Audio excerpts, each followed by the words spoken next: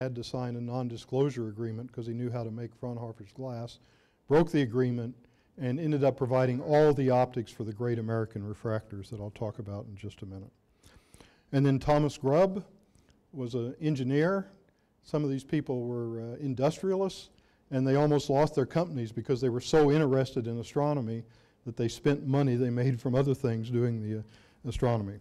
But Thomas Grubb made great mechanical instruments. In particular, he solved the problem of supporting the mirror. So all these little support points allow the mirror to float without flexing. Very critical part of a telescope today. Now let me just pause for a minute and talk about the implications of all the astronomical discoveries.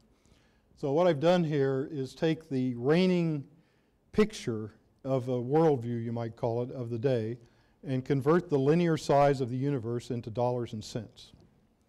So Aristotle's universe was the size of the orbit of the moon, and that's worth 3 cents on my scale.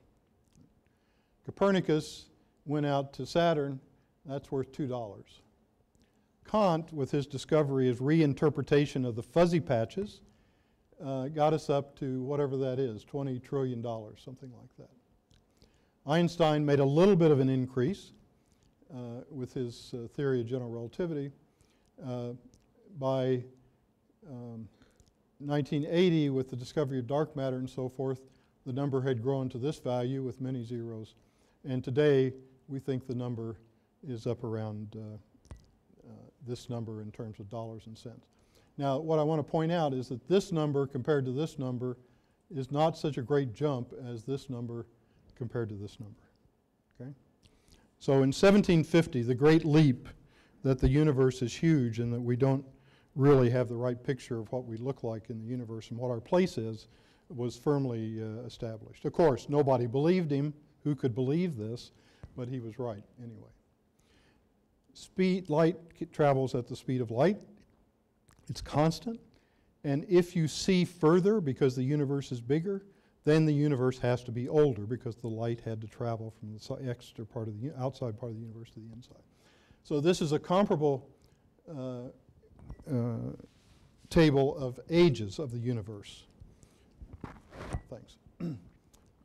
The number, the 6,000 years that you hear so much about, is a relatively recent, 1825.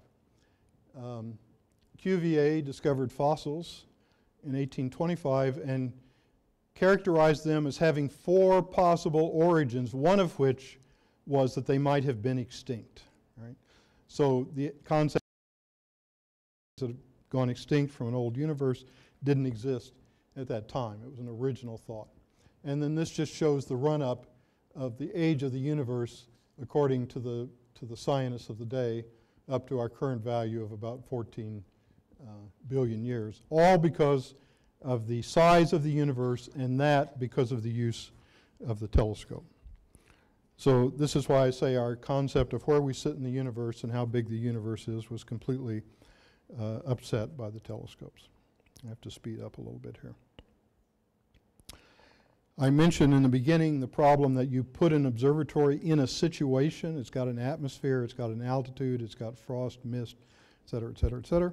And it wasn't until 1850 that people, or 1840, that people finally decided maybe they should just move the telescopes down to some place where it was clear.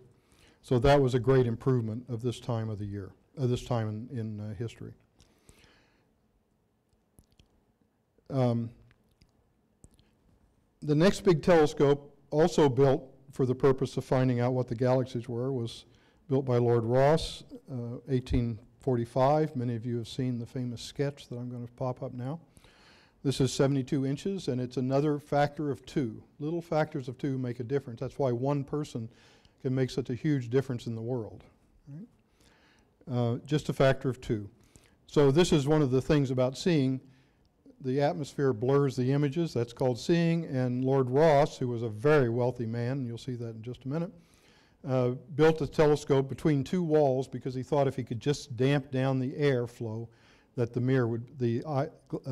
air would be stable above the glass, and he'd be able to get good images. He didn't succeed at all in that, and this telescope gradually fell to the ground, but has now been reinstated in England by one of his successors, the 7th Earl of Ross.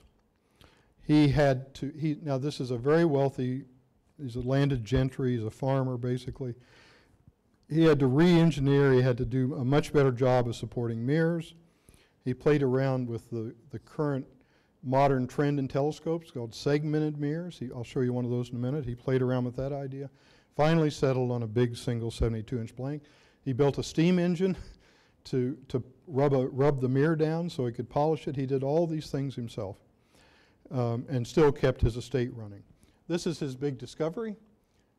This is out in the hallway. It's M51. And he's the first one to have noticed the spiral structure associated with starlight from this galaxy. Now when you see a picture of a galaxy, it's always a spiral galaxy. This is 1845. This was interestingly picked up by Van Gogh. So you've all seen this picture. And now if you look at these two together and realize that this picture was floating around in London at the Royal Society, and Van Gogh went there once in a while, you can see that the vision of the spiral in the sky is what Van Gogh was picking up. And this is a modern picture of that taken with the Sloan Digital Sky Survey. This, it turned out he observed for 1 month. The telescope was finished March 1st. It was cloudy that month. This is up in Ireland. Who'd built a telescope in Ireland? It rained all month, and he finally got to the telescope in April, made this discovery, and the Irish potato famine hit. He had 500 employees that he had to take care of. So he let the telescope go to rest for 10 years. And when he came back to it, he observed a few objects, and that was it. Now, one of the great ironies of this story is that he's still working by eye. The reason this couldn't be seen before was that your eye can only look for a 1/16 of a second, and then it forgets everything. You can't add up the photons like you do with a long exposure on a camera, or we do in astronomy with telescopes. And you simply have to have a big enough telescope to get in enough photons to your eye in a 1/16 of a second to make it work. Okay? So that's why that factor of 2 was so important. I don't know if you can see this picture very well, but these are the stables. All right, I mean, it looks like a college building. These were his stables at his estate. And this is a photograph taken in 1858 of those stables. Now, the photographic plate has been used in astronomy for 100 years, 110 years. He and his wife were photographers. They took pictures of all the people on the estates and so forth. But somehow it never happened that they actually tried to adopt that to the telescope. So we lost quite a few years in that. Just a brief story. I call it Ashes to Ashes, which you'll appreciate. And if you're somebody who works in a company that has committees, you'll appreciate this story. The pundits set out to build the best reflecting telescope in the world, put it at the best site in the world, et cetera, et cetera. And this was going to truly reveal how the universe was made. So all the great men of the time, the Royal Astronomer Airy, I mentioned Lord Ross, James Naismith, who built a wonderful new kind of telescope. Many, many people. Some of you, if you read popular astronomy, know the names Gunn, Oestreicher, Schmidt, Osterbrock, and Faber. This was a committee of that nature. And in 1850, they all got together and agreed on what the best telescope in the world would look like. It would use a metal mirror, because that's what they had all used. It would have a cylinder, the tube that keeps the secondary and the primary mirror apart, that was fretwork. It wouldn't be solid, because you had to have, their view was you had to have airflow across the mirror to keep from disturbing the air and so forth. Had to have 2 mirrors, so you could have one metal mirror in the telescope while you were polishing the other one, et cetera, et cetera. All the best ideas went into this telescope. It was delayed by 15 years by the Crimean War, and Britain couldn't pay for it. Gold was discovered in Victoria in Australia. The Victorian government agreed to pay for it, and the committee got to work and built the same telescope they had designed in 1850. By that time, there was glass with aluminum or silver on it, in Paris, 31 inches, not that far away from 48 inches, but it was regarded as too risky. Okay. It was assembled and tested near Dublin, and they forgot that it's dusty in Melbourne, Australia, and it's not dusty in Dublin. So the idea of a fretwork that would just let all the dust cover the mirror never occurred to them. And finally, when you build a telescope, you have to have it rotating on an axis pointing at the pole star. They forgot the pole star would be in a different place down in Melbourne, Australia. So they had to completely rebuild the telescope. The ashes to ashes part, some of you know the last part of it. The first mirror that was cast was a big mirror. They got the oven too hot and the building caught fire. They cut the embers down, the ceiling joists, let the building fall to the ground and kept firing the furnace, so they got their mirror out okay. So that was the ashes